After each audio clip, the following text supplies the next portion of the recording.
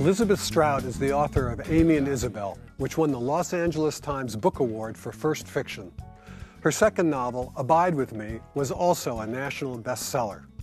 Her new book, Olive Kitteridge, is about the extraordinariness of ordinary life in a small town in Maine, and an unforgettable title character at its epicenter. Edward Hirsch has written 6 volumes of poetry and 4 works of nonfiction, including How to Read a Poem and Fall in Love with Poetry. He is the president of the John Simon Guggenheim Foundation.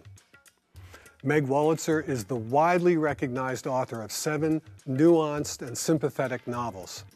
Her new novel, The 10-Year Nap, dramatizes how a decision to leave the workforce affects the lives of 4 New York wives. Mark Sarvis has established one of our most important literary blogs, The Elegant Variation. His tragicomic first novel, Harry Revised, depicts a widower's efforts to reassemble his life and himself. Because all of these novels brilliantly reveal the interior lives of their characters, the title page for this episode reads, Inside Out.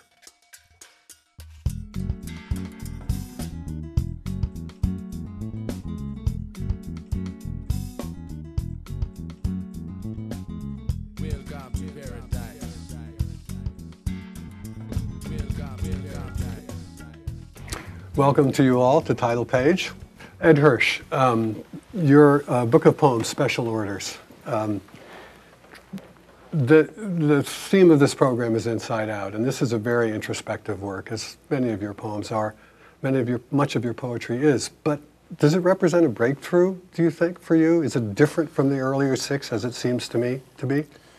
I feel strongly that it is of a different tenor, different sort.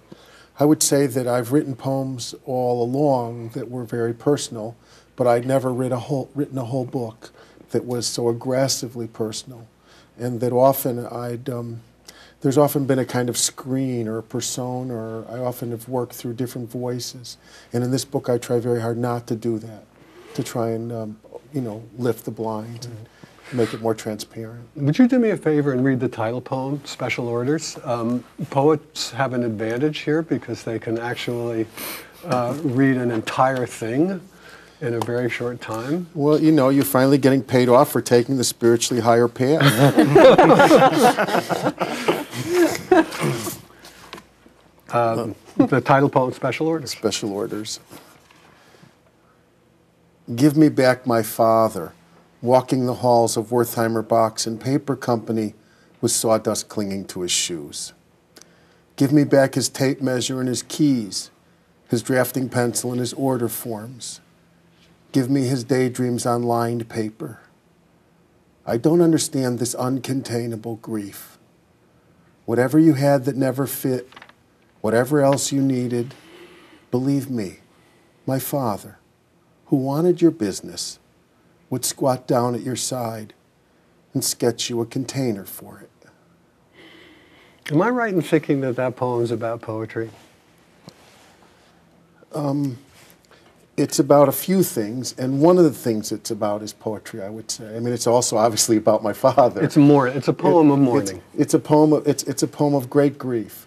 But I would say that and so first it's about the grief for my father, and it's an elegy in that way. But in a secondary sense, I would say it's about poetry in the sense that it's about uncontainable feelings and trying to contain them, and trying to find a form and a shape for something that is so overwhelming to you in terms of your own feeling, that in this case grief, but it can be any feeling really, that is so swamping that you don't know what to do with it. And in a way, I'd say poetry, well, literature in general, but poetry in particular, is a way to try and contain what is otherwise uncontainable.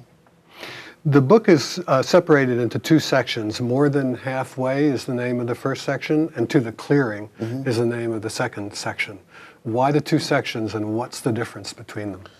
It's really meant to be a journey, and it's very palpable. I think that there's it's meant to be a movement through the book. And the first part is more than halfway. I'm more than halfway to the grave, but I'm not half the man I'm meant to become. And then and it's I would say a little overwhelmed by grief. And it's a whole section, it's a very personal section, very self-critical section, a lot of self-reckoning. And the second section, To the Clearing, is a very, I think, palpable struggle or attempt to move past that.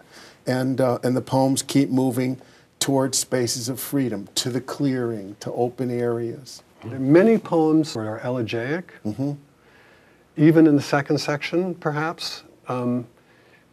And the tone of the book is melancholy, even though there are happy poems later on. Were you aware of that? Did you mean that to be the case? Well, I don't think it's a very clear path, I would say. I guess the movement to the clearing is filled with obstacles, and there's a lot of, I'd say, backdrop.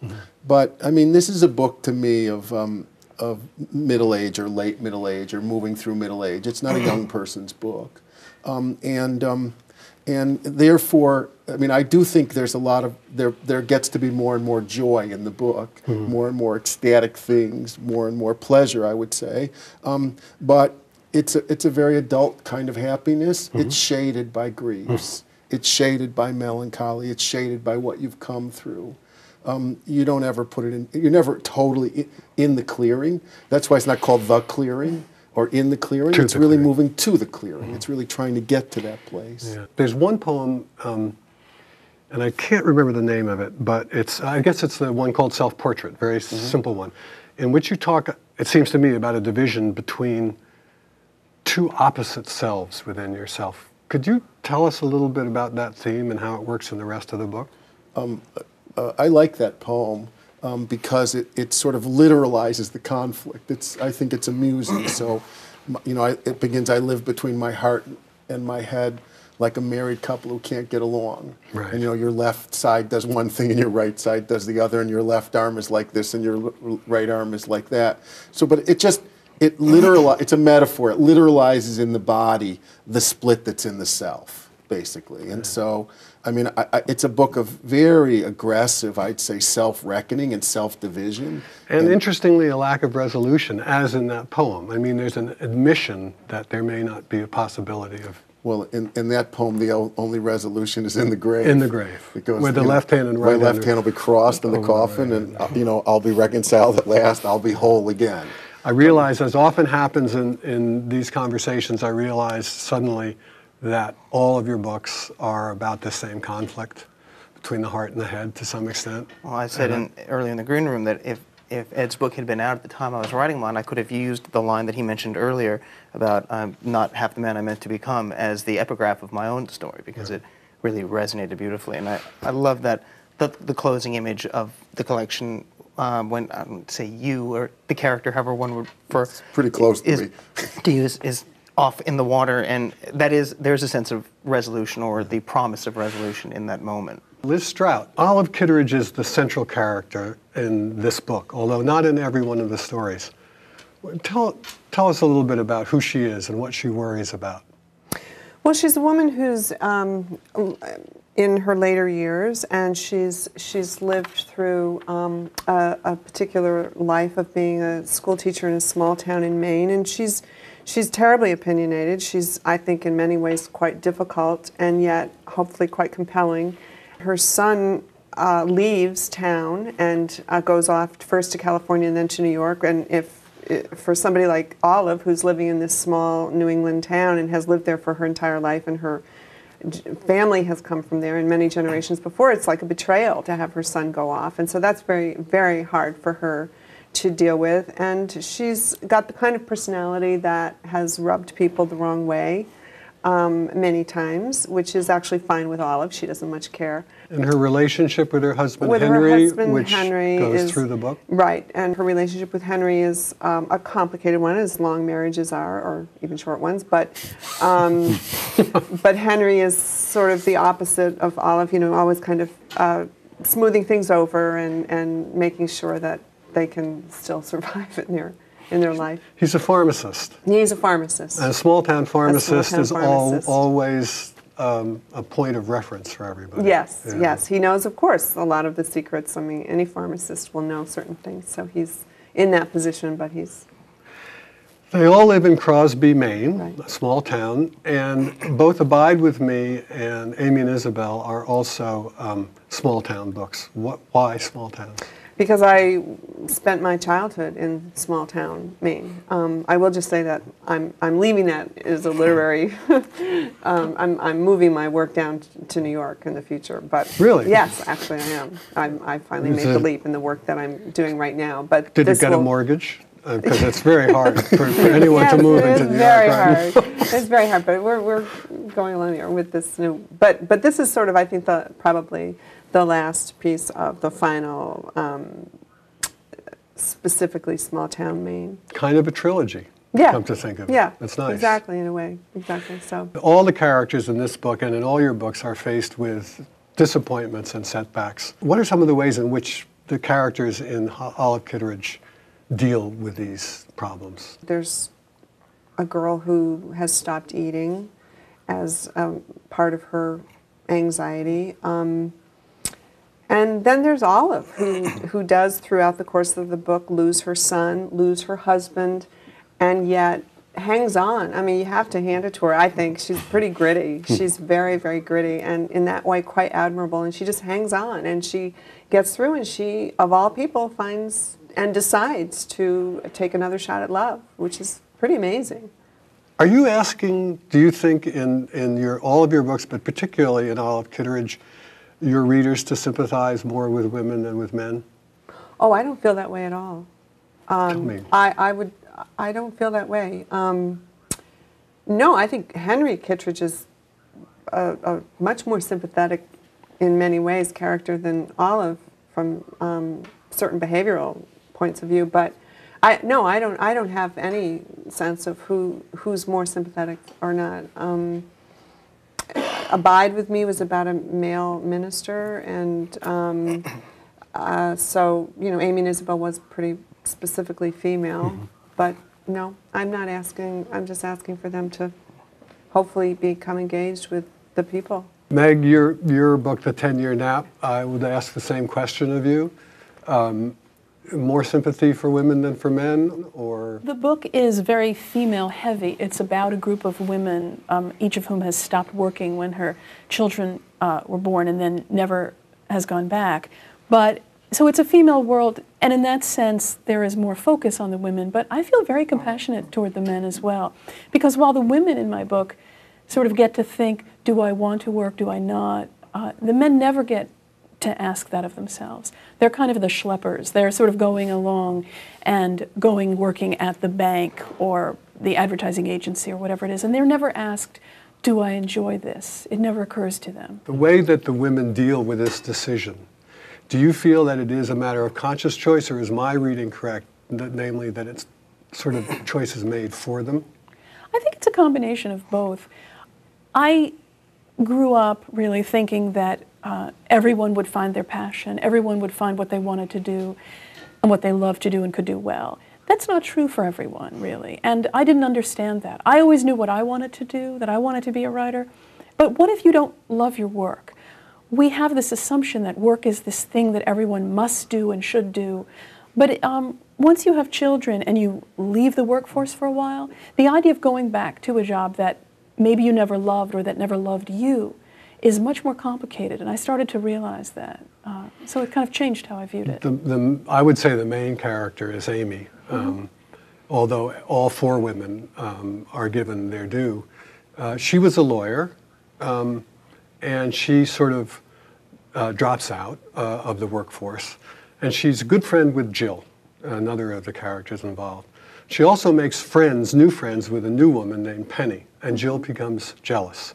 The relationships among these women are not always even, nor are they meant to be. Well, there's this notion, I think, that women's fiction, a phrase that I don't like, that in women's fiction we're supposed to like everyone. It's supposed to kind of feel like people you want to spend all your time with. As in life, I think that someone can be annoying, someone can be a little difficult, and there is a kind of imbalance, and friendships wax and wane, and when you have children and your own family, your own loyalties, friendships sometimes change, and I wanted to explore that a little bit, they become friends with this woman, Penny, who I think really Amy has a kind of transference toward. I mean, that's sort of the way I view it. This woman seems to have what we all thought we would have. She's very smart, she's very pretty, and she has a job, the kind of job that in a novel you're supposed to give someone to indicate that they're smart, which is she runs a small museum. And, you know, or else you make them an urban planner. She also has an affair. I mean, yeah, I was about to say. The infidelity motif comes in as it does in Mark's book. Well, I felt that, I mean, I gave her an affair because I wanted everyone else to sort of revolve around the idea of this person and her life and the excitement that maybe they have put aside in their own lives. Because there is a lot of the domestic life that is about stillness, that is about sameness. And when you hear that someone else has broken away from that, you have a lot of fantasies about what their life is really like. Nevertheless, the 10-year nap, the title, means to me that it's a temporary thing. The title was a little tricky. Some people have felt that I'm sort of casting aspersions on the idea of pulling back from work. I'm really not. I feel great charity for these characters. But I do think it's a temporary thing in that I'm writing not about should you stay home with children or work, but what happens when the children no longer need you in that intense way. 10 years have gone by. They have their own cohort.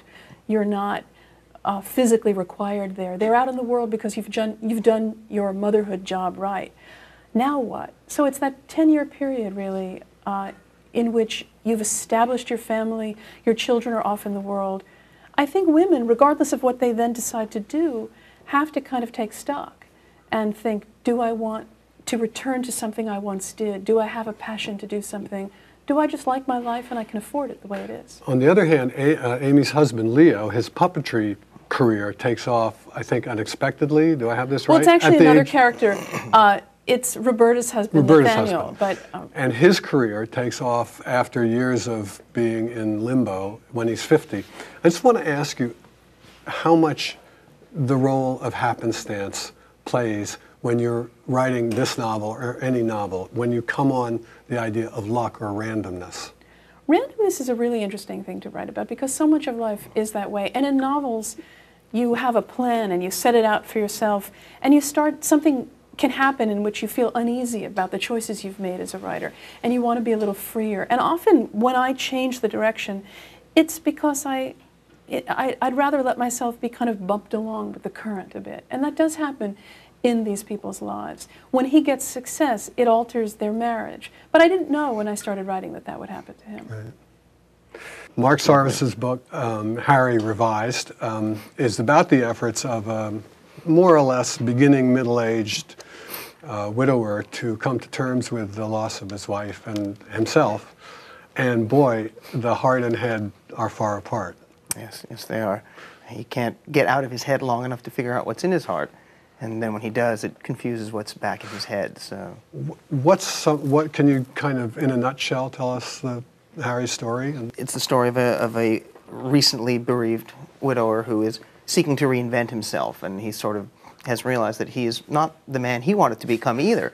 But the way that he sets about doing it's a bit wrong-headed, a bit feckless. He draws his inspiration from Edmond Dante's The Count of Monte Cristo, and launches on these series of what he hopes will be perceived as selfless acts, although they're not. He has an agenda to them, and gets himself progressively into more and more trouble. And the more trouble he gets into, the more his reckoning becomes forced. So, it's a lot about deception and truth and lies, and again, it to some extent characterizes much of fiction and some of poetry. Sir Walter Scott writes, "Oh, what a tangled web we weave when first we practice to deceive." Yes. Can you talk about Harry's tangled web a little bit specifically? Yeah, well, there's a moment actually early on in the book where Harry is having one of his first conversations with the waitress Molly, who is sort of the object of his affection, and he tells sort of a white lie, and he thinks to himself, sort of the old maxim of keep your lies close to the truth, it's easy to keep straight. But what happens throughout his story and throughout his relationships is he tells a lie, and then you find, as you inevitably do, you have to tell another lie to cover that lie and another lie still, and they tend to snowball, and that's when he gets himself out of trouble. So part of this story is about a character who's learning how to tell the truth, because he hasn't had the nerve to do it. Do you think it's possible? Yeah, I was going to say. Do you think it's possible to tell the truth? There's Gosh. There's an interesting Sodium book. pentothal. Well, it's certainly the question of how we define the truth and what the truth is to us. actually It's a thought you- fungible. I'm sorry, I thought you were going to say it's a story about a man who's learning how to lie correctly. And there's some maybe of that that is the too. truth, There's some but- of that too. Yeah.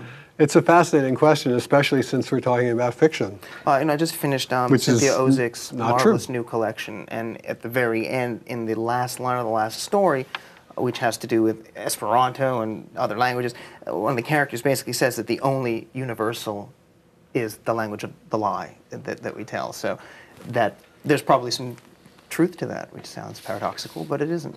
So. There's a line that is sort of takes into account some of this right at the beginning. Harry's thinking, and it's right near the beginning, I guess, where he's going in to the diner because he's in love with Molly at a distance and wants to make time with her. Right. He says, there's an excellent chance that this unplanned lunch stop is going to make him late. And although he minds, he can't quite bring himself to forego the stop. He notes this, it registers that he ought to mind, and he wonders why he doesn't. He does this a lot, this strange circular thinking. Does he think too much? Absolutely. And I guess that would lead to the question, is it possible to think too much? And I'm not sure I know a writer Don't who guess would my question. answer that it's not. So yes, he thinks way too much. And I think part of what happens in the course of his journey is he comes out of the place of thinking and a little bit more into the place of action. So. But yes, he gets lost in his thoughts. The book works backward, basically, toward what happened between him and his wife a long time ago.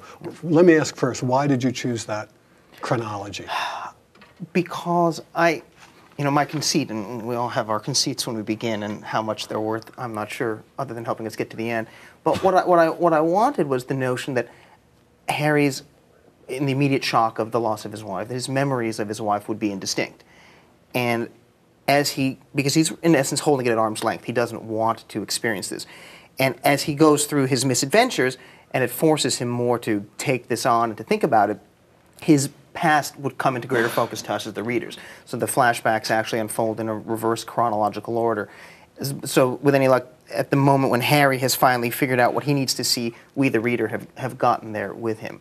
And that's the reason for having told it that way. Yeah. Sort of the chronological equivalent of peeling an onion in a way. Exactly. And Meg, your book has the women's, maybe even the men's, but I think the women's antecedents, their parents. And those are flashbacks that are, narratively speaking, unconnected. Well, what I set out for myself to do was that all my main characters would not work. And none of them would have a job.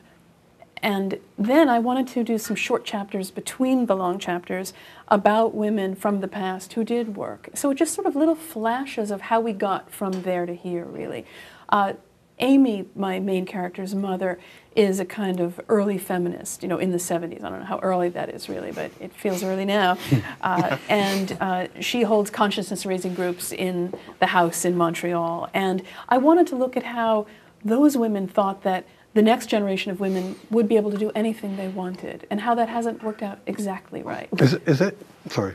Is Amy right to resent her mother's inattention? When she was a child, her mother was off writing historical novels? Yes. And she resents it. I think all children are narcissists, and all children want their parents to be right there. And when the parent shows, signs of having a life thoughts that don't have to do with the child, I think it can bring out a certain kind of anger in children. I think that's really just sort of across the board's true.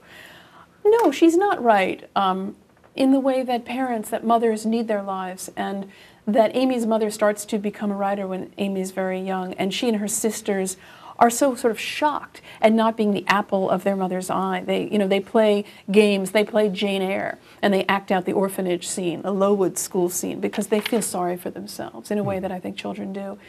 But there was a real tension at that time, in the 1960s, 1970s, really, between doing what you wanted to do for yourself and being able to raise children for women. And I wanted to explore that. I have a feeling that poems are more like people than novels are. I don't mean to say one's better than the other. I mean the way at all, but I mean the way to that a poem is like we're all here in one place. You can see all of me at the same time, and you can hear me, and then you can begin to kind of unravel me as I can with you. But a novel is more sprawling, and it's more. Well, it's interesting you compare a poem to a person that way, because I would say, yes, a poem is more like a person in an immediate sense, but in the same way that sometimes you need to know people over time, that's what fiction gives you that poetry doesn't. It gives you this long temporal experience. Right, right. And so that's another kind of it's a replication different of kind, yes. real life. In a way. You could say that you love a novel even if it has no shapeliness to it. It's hard to say that I think about a poem. There's some novels you just become so excited about the language you're willing to let the person go on and on and on. Whereas other novels, like my favorite novel is Mrs. Bridge, and that is such Really? a sort of, oh, I love that novel. Really? I think about it all the time. And it has these little sort of epigrammatic sections. And the whole novel feels like a perfect length. It's small and sort of, you see the, again, container of it so perfectly in a way that you often don't in novels. I sometimes feel like with a very long novel, I'm so thrilled because it will go on and on. And it will be a blur of pleasure for me. And I you felt that end way up with totally Underworld when I read unexpected Delillo's places. Underworld, and that was actually one of the first novels that gave me the sense that I might write a book of my own one day, not to put myself remotely on that level, but I got the sense of what the novelist was doing, how he was building this thing, and I had many, many pages to go along with him in which to find that, and I had that same experience of wanting more pages to keep coming. So. Right. One of the things that really struck me in reading your 3 books was it really struck me as the way that fiction is different than poetry. And one of the ways, because we're also talking about the ways they're alike, but one of the ways that they struck me as different is it seemed to me there was a tremendous amount of social information in fiction, in each of your books. I mean, you learn a lot about the way women of a certain age live now in relationship to children. You learn around a lot about the milieu, maybe not the work milieu of Harry, but you do learn a lot about a diner and what it looks like, or in one chapter what a bicycling class looks like so Spinning class, intensely. yeah. And in your work you learn so much about a small town in Maine and how it operates. And I sort of envy that kind of social information that you get in fiction, which you don't get in the same way in poetry. You also lose something, I think, which is a certain kind of intensity, an absolute intensity of feeling, which you can get by the compression of poetry, which is much harder to get in fiction because it's taking place over time. But at the center, at the crucial passages in fiction, you do get some of that same It's charge. very much like poetry in those moments. But it could feel buried in all the information. I mean, that's one of the problems. I guess my goal in finding the perfect book to read would be one that had a lot of information that was very interesting but didn't shy away from some emotional core. And I guess when you write a novel, it's almost as though you write everything you know at the time, and maybe it feels that way. I guess I'm really, that's one of the reasons that I'm so interested in the sound of sentences, because I want the sentences, even in fiction or a short story or a novel, I want the sound of those sentences to carry the weight of the emotion. Maybe, I mean, there are all kinds of poems, all kinds of novels, but I'm getting the impression that there are short novels that are almost more like poems, that they are I mean, Pride and Prejudice, I think of being as a kind of a perfect book, but some of the more long Victorian novels, not so much. So they're different experiences. Ed, your poem, Second Story Warehouse, which is probably a little too long to read, unfortunately, but can you tell what the real life circumstances were and what you took away from that job? Sure, it's about working at a factory where I worked when I was a teenager. My father sold boxes, and I sometimes worked in the warehouse. And the poem is a memory of my experience when I was a teenager. And I came from the suburbs, and I was working in a very gritty city place, and I was reading Pablo Neruda for the first time, and the world that I came from and the world that my father worked, it was all in conflict and turmoil. And the poem is about an apprenticeship, in a way, to a worker there, and what I learned from him, basically. It's about someone I meet who worked in the warehouse and sort of showed me the ropes. He was also from a different world. He was from Puerto Rico or the Totally, he's Puerto Rican. He's Puerto Rican. And most of the people working in the factory, were Puerto Rican. And so there I was, a kid who was not Puerto Rican, but there I was. I wasn't working in the front office with my father. I was working in the back. Right. And this guy sort of takes me under his wing. And there's a girl. Right. She takes me under her wing too. And it's really about going through an experience and what you learn as you apprentice yourself to this factory job. It's now I also begin to see that the four works have in common a theme of work.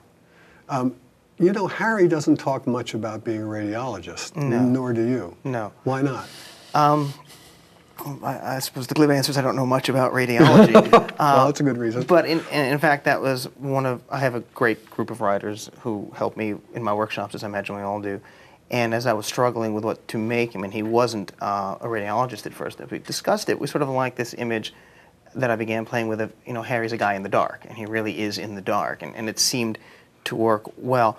But I didn't want to write a novel that ended up taking too much into the workplace, because really the emotional core of the story, what's happening to Harry in this compressed period of time which this unfolds, is happening elsewhere.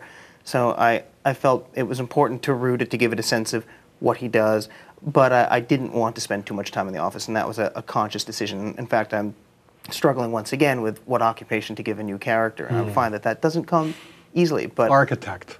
Architect. Let me make a suggestion. This is the fallback of many novelists and many screen. You get the slanted table. And that really helps. Maybe that's it. But I know, and I've always thought, ever since I saw 12 Angry Men, in which Henry Fonda is on the jury and plays an architect, I noticed that architects crop up in fiction a lot. Well, People don't want to write about actual work in novels, I've noted. I mean, the Joshua Ferris novel is an exception where you actually see work in an extended way. But I think writers sometimes like to sort of say what the job is and then don't want to actually put in the time. Yeah, that's interesting. The workplace novels are unusual.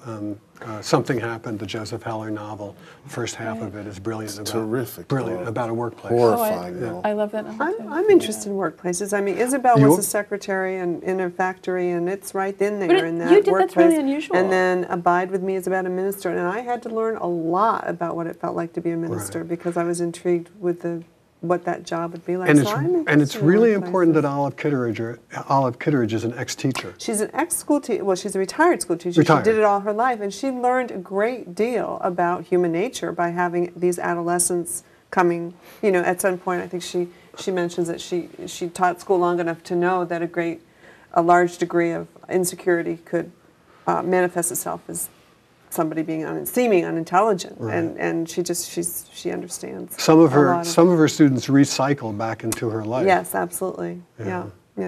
It's also a neglected subject in poetry. I mean, there are a few poets. Work. Well, that's one of the reasons I picked out the one about work in your poem, because it seemed exceptional. I mean, there are a couple of poets who spent a lot of time. Philip Levine is one who spent a lot of time in creating the workplace and what that is. But I think work has been really neglected by American poets, and apparently by fiction writers. Yeah, it's not poetry, but it's a wonderful. His thoughts on work and the role in our lives. It's a beautiful, beautiful book. When you write your nonfiction, which is wonderful, especially How to Read a Poem, Thank you. Are your habits different? They must be. I think, yes, they are. Because we're talking about the contrast here and method and so on. I think that when you're writing a long book, like How to Read a Poem, a long book of criticism or love is what How to Read a Poem is my passion for poetry.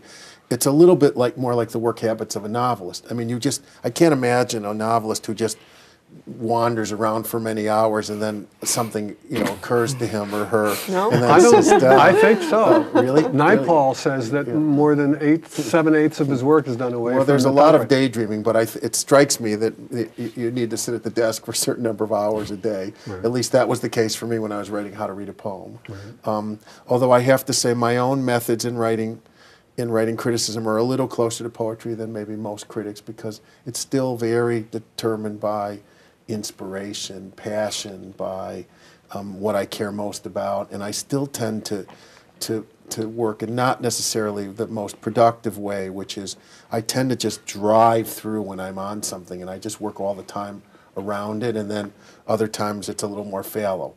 I don't have a temperament of great equilibrium. And so I'm not very steady. Once I get an idea, I really stick, I just, stick with it and won't let it go. And I wrote a lot of how to read a poem in a kind of surge that way. When did you know that you were a poet or were going to be a poet? I started writing poetry when I was in high school, but I would not call myself a poet. I would say that I began writing out of emotional desperation.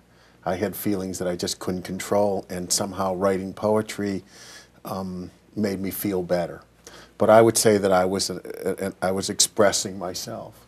But when I was a freshman in college, I went to Grinnell College, and I had a teacher named Carol Parsons, and she did a wonderful thing. I started showing her my poems, and she began to comment on them. And what she did was she somehow was able to communicate to me that I could be a poet, that I had the passion for poetry, I had the intelligence for poetry, but that what I was writing was not poetry.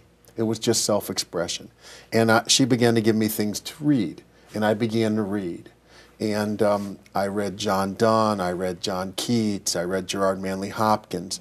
And somewhere in my freshman year at college in 1968, I began to try to imitate what I read. And I tried to actually shape something. I tried to make something like a poem by Gerard Manley Hopkins. And I really think that when I began to try to make something, I was on my path towards becoming a poet. And somehow, sometime between being a freshman and a sophomore in college, I decided that this was my path. That poetry, I believe that poetry is a vocation, not a career. And But somewhere I decided this was my vocation. I'm just curious, you seem to read a lot of poetry, am I right? Yes, I do. I read a lot of poetry, and I've Because you seem to secretly- respond, you secret. Well, I don't.